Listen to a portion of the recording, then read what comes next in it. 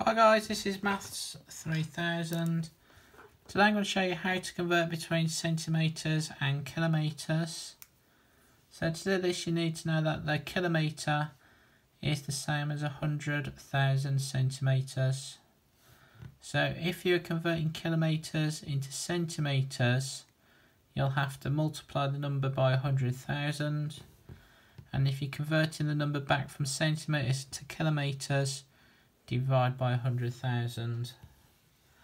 So let's have a look at the two examples here. So example 1, so we need to convert 4.7 kilometres into centimetres. So if we write 4.7 down first of all, and to get from kilometres into centimetres, we need to multiply it by 100,000.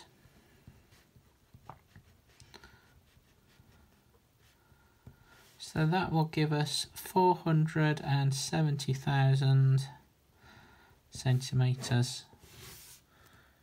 You could do that calculation on your calculator if you didn't know the answer.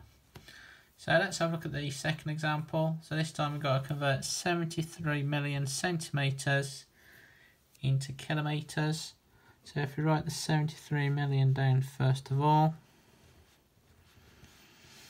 and to get from centimetres into kilometres, we divide the number by 100,000.